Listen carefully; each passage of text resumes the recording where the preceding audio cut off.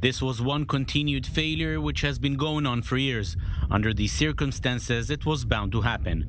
Very long hours on guard, soldiers doing mostly police work, stopping drug smuggling, and their reliance on the Egyptians without considering the hostile elements inside the Egyptian security forces.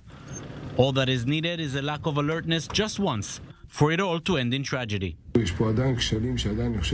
feel as if this probe is incomplete and does not provide clear answers to all of the failures exposed. The probe into the series of incidents in which 3 IDF soldiers were killed was presented by the IDF on Tuesday evening, and it's not one the army can be very proud of. The soldiers on the border were on guard for 12 hours straight, despite various previous calls to shorten the shifts. No one told them of the gates that are left practically open, allowing IDF forces to cross into Egypt if necessary, but also allowing for infiltrations into Israel. Only their commanders knew about them.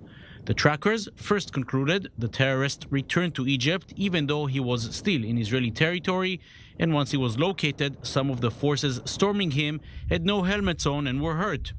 Those forces decided to storm him despite the lack of aerial support. That support did not come even hours after the initial shooting. We still have many questions waiting for answers. It's true that some top officials were sanctioned, but that is not the most important thing. Yes, some high-ranking officers are being punished. A brigade commander will be removed from his post, something that has not happened for 20 years. It should be noted that this is the commander who eventually killed the terrorist, but there was a series of failures in his conduct prior to that.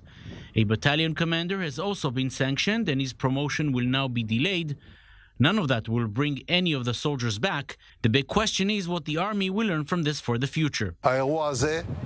This incident should have been avoided. The decisions we will make from now on will prevent similar incidents in this arena and from that direction.